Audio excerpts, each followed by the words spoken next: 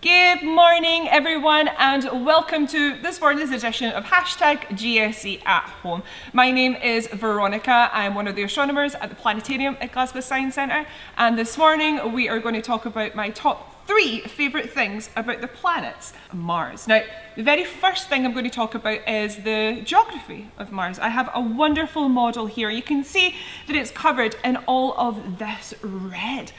Now, the ancient Romans called it after their god of war because they thought it was covered in blood. But it's not covered in blood, it's covered in iron oxide, rust, the same stuff you would find in your bike if you left it out in the rain for too long.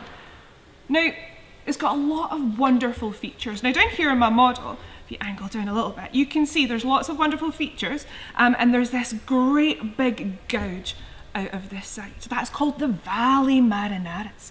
Now, that is huge. It's massive. Now, if you think of our Grand Canyon, that's pretty big. That's why we call it the Grand Canyon. Now, if you were to put the Valley Marineris on Earth, it would stretch from one end of North America all the way to the other. That's like from Los Angeles all the way to New York. It would be huge. Now, you can see over here, there's a whole bunch of mountains. They're actually volcanoes. And this one here is huge, massive. If you were to put it here on Earth, it would be 3 times the height of Mount Everest. Massive. It's the biggest volcano in all of the solar system.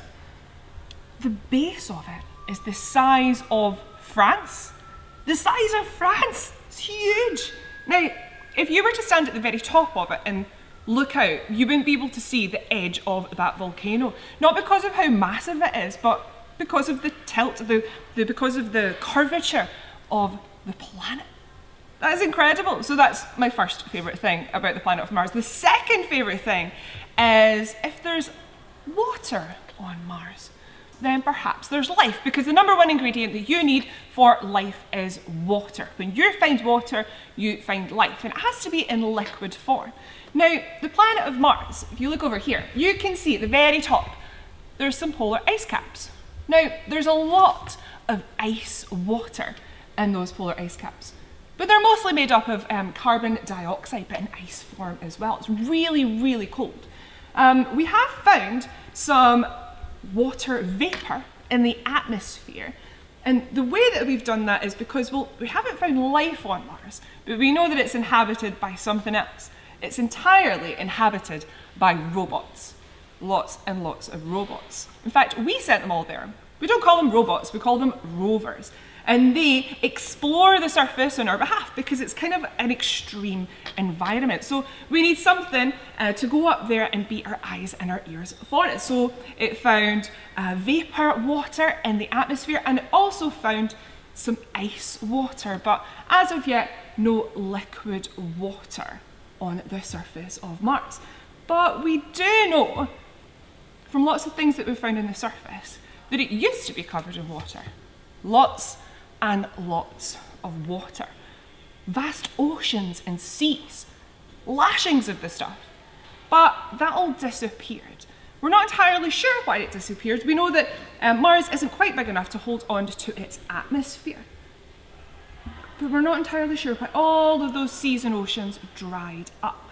So perhaps at one point, Mars had lots of seas and oceans, and all of that liquid water, perhaps it was life. And if we find even the tiniest microbe on the surface of Mars, that would change a lot. It'd be revolutionary, it'd be amazing.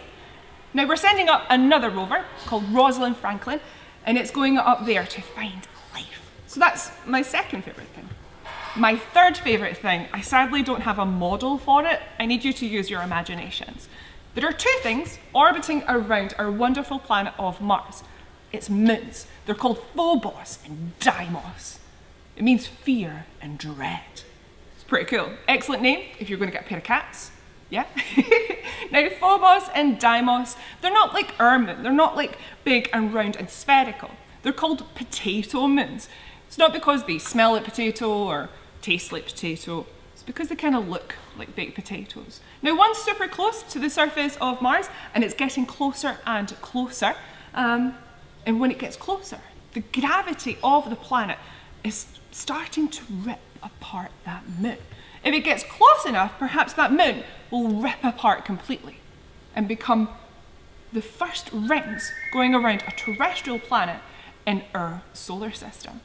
Pretty cool. Now, the other one, Deimos, is a lot further out and is slowly getting farther and farther away. And eventually it will just drift off altogether and go on its own journey through our solar system.